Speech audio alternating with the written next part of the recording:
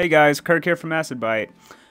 Today I want to make this video for the Avid users because we recently learned that some of our assets that we didn't think were usable in Avid actually are.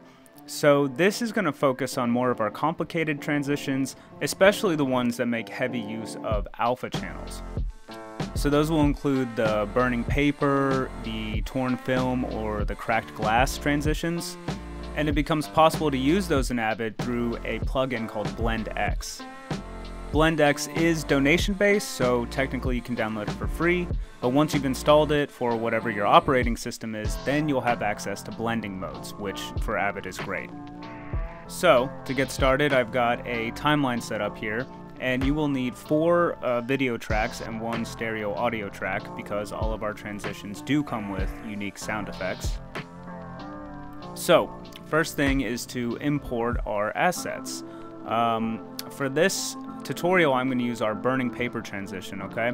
And it's very important to start in the import process because you need to go to link options and then look at these alpha channel options.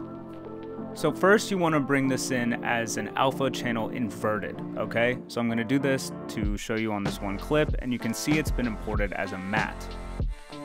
And then you want to go and import it again, but this time hit alpha channel ignore, and then you can see that this is going to bring it in as a regular video clip, and of course with the sound effect.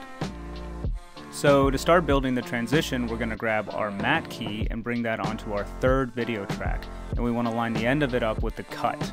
Then you bring your first video clip up and line it to the far end of the matte key, and the second clip line it to the front end of the matte key. So now we've got our fire element here, and we can see the photographer through it, and it looks pretty good, but this is not exactly what we want to achieve. So if we go up in our effects editor, we can see that invert key is selected, and we can show the alpha here, so we can see as a Luma matte what this alpha layer is doing for us. Then we'll jump into our effects pullout, and we're going to find the regular Avid matte key. And holding Alt, you want to grab that and pull it down onto your top clip. And now you can see that the transition is about halfway done.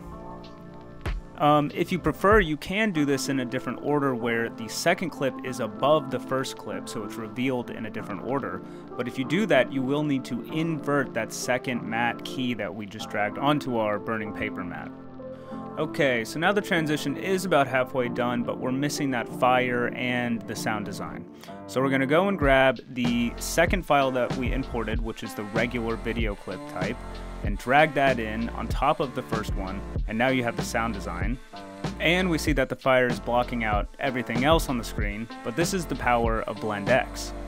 So we're going to go into our BlendX folder, grab that BlendX generic effect, and drop it on our top clip, okay? And now you can see in the blending mode, if it's not already set to screen, change it to screen, and now we see the fire effect coming in correctly. Give me a second because I'm not on the fastest machine, but I'm just going to pre-render this real quick. Okay, and now we can preview this transition. And that's pretty much it, guys. It's that easy. So once you've done it once, it'll go much faster after that. And as I said, it works basically the same for the cracked glass and the torn film transitions. With the torn film, though, we actually pre-rendered the Luma matte and the overlay layers, which will already be in your download folder. So just use the Luma matte for your first layer and the overlay for your second layer with a blending mode. So we really hope you have fun with these guys.